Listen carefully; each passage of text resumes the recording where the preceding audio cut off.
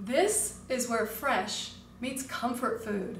It is corn season. So today on the Spicy Apron Cooking Show, we are going to make creamed corn in the Instant Pot in just a matter of minutes. And guess what? You will see that I actually pressure cook dairy. And it does work, and it's delicious. I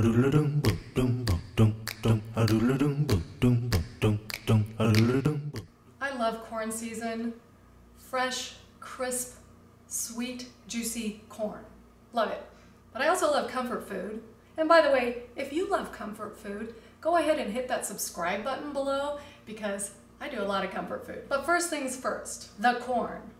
You gotta cut it off the cob if it's fresh. And it should be fresh for this dish because it makes a huge difference in the flavor. Now, a lot of you know this trick, but some of you don't, so I'm gonna show you. This recipe calls for 4 ears of corn, and by the way, you can find the recipe at thespicyapron.com, link to that below, or in my new cookbook, Cooking with Your Instant Pot Mini. It's an Instant Pot authorized cookbook, and so you can find it in there as well. Let's get back to the corn. Here's the thing about corn, if you're trying to remove the kernels off the cob, these suckers go flying everywhere, and if you've done it, you know what I'm talking about. So I like to cut it in a large bowl.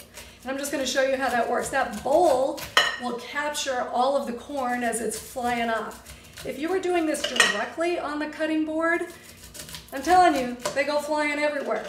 So once you remove the kernels, the other thing that I like to do to add just that really fresh flavor is I use the back of my knife and I scrape any remaining bits and pieces with some of that corn milk in there, and it just makes a big difference. So do not forget to do that.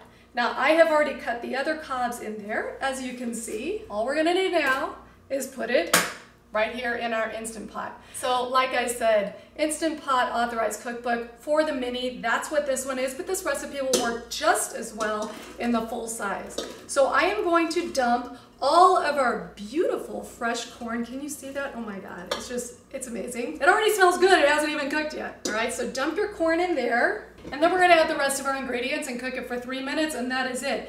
It is funny, as I'm looking down here at our ingredients, there isn't a lot of color to it. It's white, white, and white. So if you're trying to eat the rainbow, this is not that dish. So, again, dairy, milk, 3/4 of a cup of milk, and a 1/4 cup of heavy cream. Don't omit the cream. It's delicious with the cream. All right, now the fun stuff. 8 ounces of cream cheese. I've cut it into pieces, so you just plop it right there on top of your corn. I didn't say this was low-cal. It's not, because now we're going to add 4 tablespoons of butter. I do love cooking with butter. And a couple pinches of salt. And 2 teaspoons of sugar to give it just a little bit of extra sweetness. Once you have all that goodness in there, as you can see, add some pepper to taste. You can also add pepper at the end, just to make sure it's got just enough pepper for you. And that's it. We are gonna put the lid on.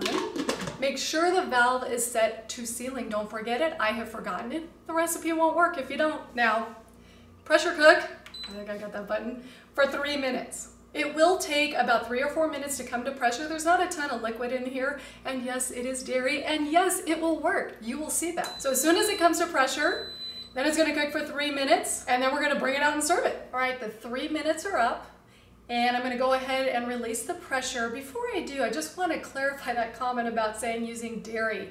There's a lot of chatter on the internet and Facebook groups that, oh no, you can't pressure cook dairy. I don't really understand where that comes from. So just so you know, I pressure cook dairy a lot. It does depend on the recipe. This recipe is perfect for it, as you will see in a minute. So let's release the pressure, and I'll be right back.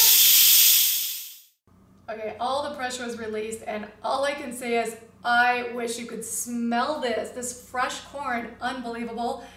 Pressure is released, I know that because the pin that's right next to the valve has dropped down. That means all the pressure's gone and you can open it. And now we're gonna open it and we're gonna check it out. Oh my God, the butter, the cream, the corn, the little bit of sugar, fabulous. Now I'm gonna give it a quick stir, and the more you stir it, it will thicken up just a little bit. This is the consistency that I like it. If you like it thicker, just stir it a little bit longer. All right, there it is. Let me scoop it out for you. This is so perfect for summer, anytime meals. This dish takes your meal to a whole new level. You know what this would go great with? My Instant Pot ribs. I've got a link right here, and I really do have a lot of Instant Pot recipes, so if you like them, then like this video and go ahead and subscribe. All right, there it is. You've got the fresh corn. Okay, I just kind of made a mess. Fresh corn with cream cheese. It's fabulous. Now, I know I said really it doesn't have a lot of color, and it doesn't, but we can fix that by putting just a few green onions on top for color and flavor. Now I'm gonna give it a taste. Wish you could smell it. Hot. Very, very, very hot. Be careful. Ooh, look at how awesome. Can you see how awesome that looks?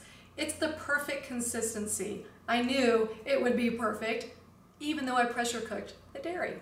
That's probably why it's so perfect. So, looping all the way back to where we started, this is the perfect combination of fresh and comfort food. Give it a shot. It only takes about 10 minutes to put together. It's fantastic. Comment below with what you think would be the perfect dish to serve with this cream corn. Don't forget to check out my other recipes in the book, and happy cooking and happy eating.